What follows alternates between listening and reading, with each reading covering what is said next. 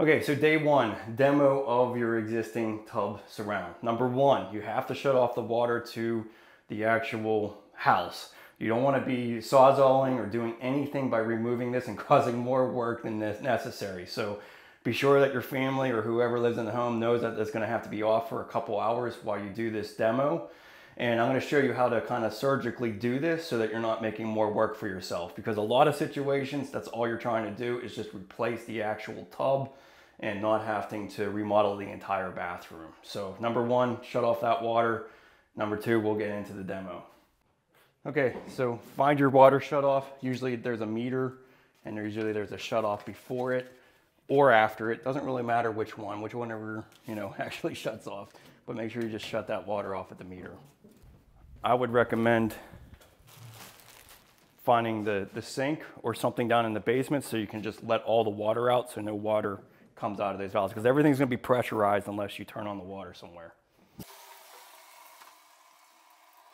you want to make sure it shuts off, because if it doesn't completely shut off, then there might be a problem with the actual valve. First thing we're going to do is just remove our shower faucet. So depending on how this is all arranged, you should be able to just, that's really on there. Let's have some channel locks.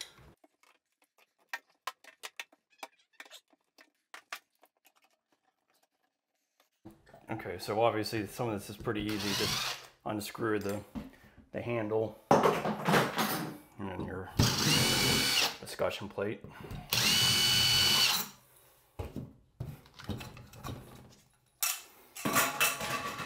A lot of times these have little Allen keys on there that you got to remove.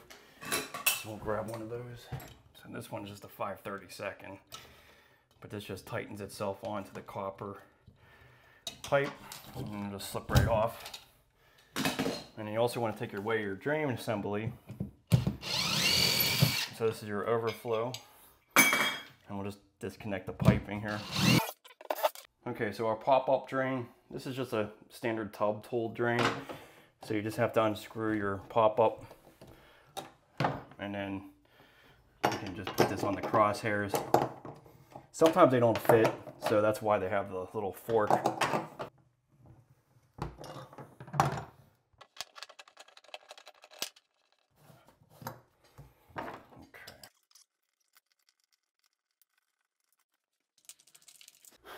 Okay, so as far as cutting out the drywall, first you have to know that almost every single fiberglass unit has some kind of flange that extends about 1 inch perimeter around the edge.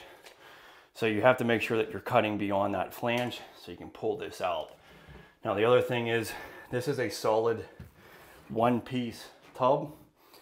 So they didn't even put this in here until they actually built the home. They put this in and then they did everything else around it. So most of the time, you can't get this out in one piece and you're gonna have to cut it into pieces. So as far as evaluating the drywall or where to cut to, it really depends on your tile layout and where you wanna go to.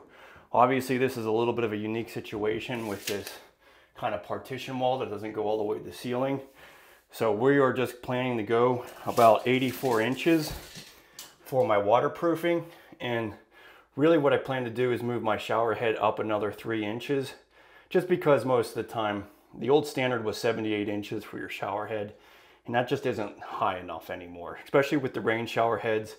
Most people, it's just not tall enough. So I'm gonna make the shower head 82 inches, and I'm just gonna bring that waterproofing up a couple inches above my shower head. So, but really anything from, the shower head up doesn't necessarily need to be waterproofed, but it is a good idea to at least go a couple inches above. So we're gonna cut our drywall out at 84 inches. And one thing I really wanna keep an eye on is this outside corner, so I don't have to do a whole bunch of additional work.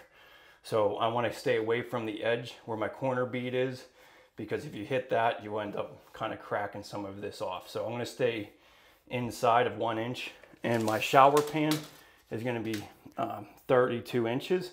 So really, once I cut this out, I'll probably just come out, about 33 inches on this one, about 2 inches away from the edge of my outside wall. I always recommend having the tile work coming outside of the shower base and going down along the edge of that, because it's a real common area for water damage. We'll show you that when we get into the waterproofing, but you know, when you're cutting this out, just be sure you're going outside of that flange, most important part. So we got 84 inches for our cut line, and we're gonna go ahead and use an oscillating tool. You can use a Sawzall for that, but this is gonna be more precise. It's gonna be a little bit safer.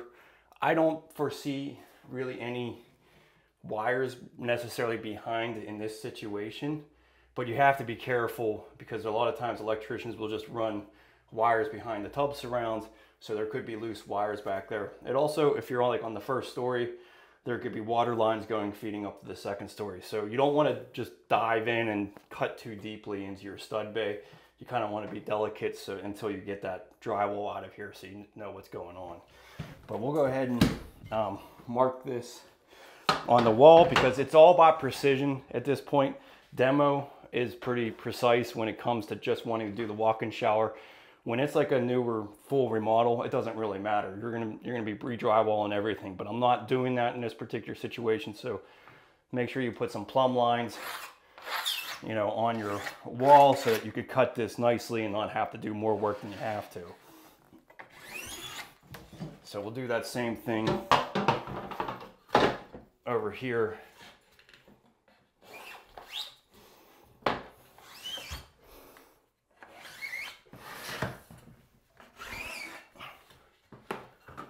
That's basically where, you know, so my tile work will overlap that little bit of drywall there and it'll be all waterproof. Okay, so we're gonna take this trim off because I don't want to, I want to be, you know, I'm gonna have to recut this trim after I get the tile up. So just be delicate with it. If you're trying to save the trim, you don't want to have to match or stain a new piece.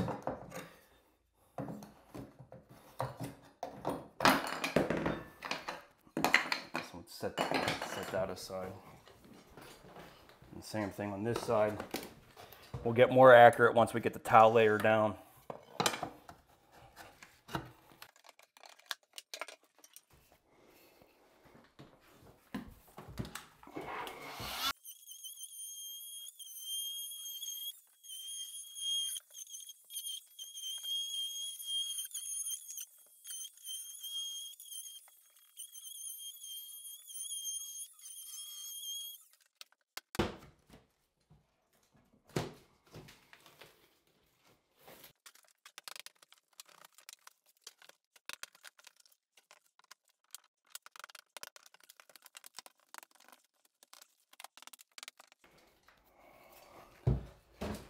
So I'm not worried about pulling that out. That'll pull out when I pull out the wall.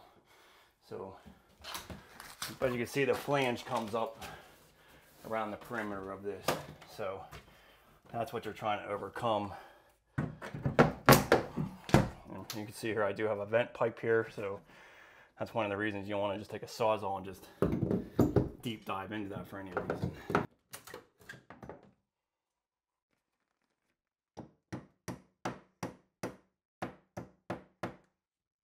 Okay, so for cutting this, that's where you are going to use the Sawzall now. Again, when you're cutting this, try not to deep dive too far in. But I already kind of know where my pipes are. I have a vent pipe here. I got my copper line here, but I have the water shut off, so I'm not overly concerned. It still doesn't mean there isn't wires behind there. It still could be a possibility somebody fished something behind there. So again, I get a 9-inch blade usually, and just try to not go fully into that wall cavity. But to cut this, there's really no other way than to cut it into like 4 pieces and get the whole thing out of here. So we'll go ahead and cut this, and again, just try to be as safe as possible and not allow that to go in too far.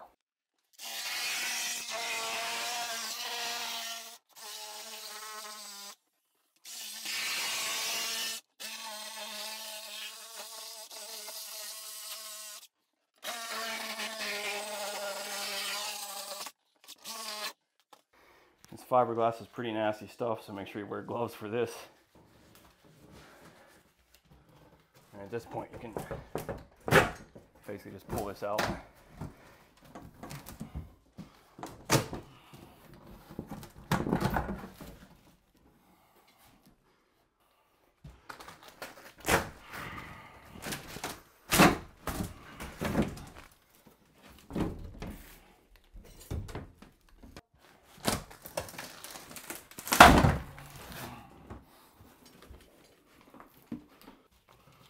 Okay, so all in all, not too bad. Didn't really have any wires behind her, which is a good thing. So we'll get these walls out of here and then we'll get the tub out.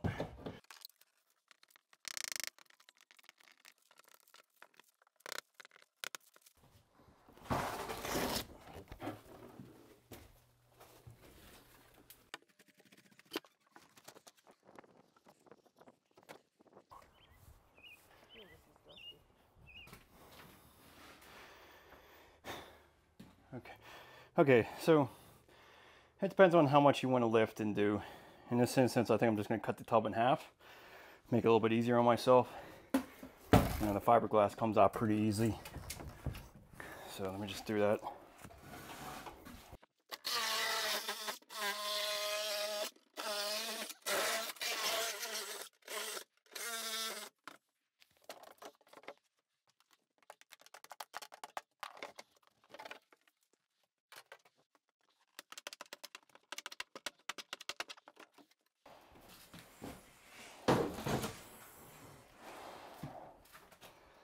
Well, that's kind of annoying. Got that copper in a goofy spot. Always unexpected ways about doing things. This is goofy. Just having the copper going on above the floor, so a new shower pan, that's not going to work. We're going to have to refinagle some of this stuff. And we also have to put a new drain assembly anyways, but yeah, that's kind of a Mickey Mouse way of doing this. I'm not sure why they went that route.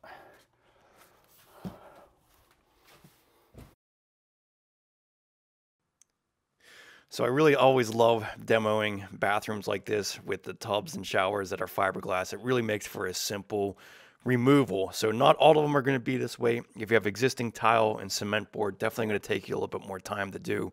But really, I just want to emphasize that demo is really a precise method if you want to be able to just do just a specific part of your project. So if you're just doing the tub and shower, demo is definitely going to be something you want to just take your time and be delicate at doing so that you don't have a lot of additional work. But I put this into a course, a 3-day tile shower course that I call it, because I did it in 3 days. And basically I outline the entire process step by step. It's really important to plan ahead for a project like this.